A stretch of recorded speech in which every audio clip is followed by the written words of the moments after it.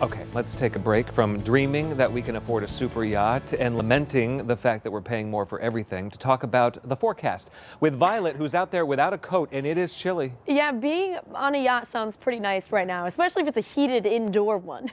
Right now we are seeing quite chilly conditions outside, and we are tracking a strong weather system that arrives tomorrow, which could bring some hazardous conditions to central New York. We do have a wind advisory for the North Country. This is for Jefferson and Lewis County Thursday night until Friday morning. So not right now, but for tomorrow night is when we're really going to see those strong weather conditions.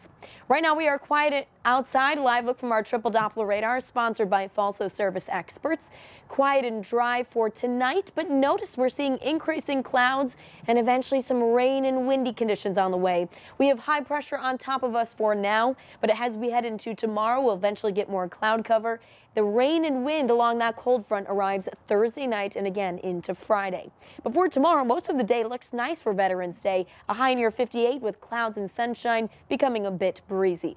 Temperatures drop down into the lower 30s tonight. Then as we head into tomorrow, we'll have a mix of sun and clouds with dry weather through the day, highs in the upper 50s.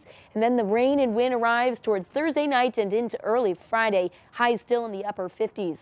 Checking out the weekend for your 10-day forecast, highs will be in the upper 40s with some lake effect rain and snow showers in the forecast during the weekend and for the start of next week. Back to you. Thank you, Violet.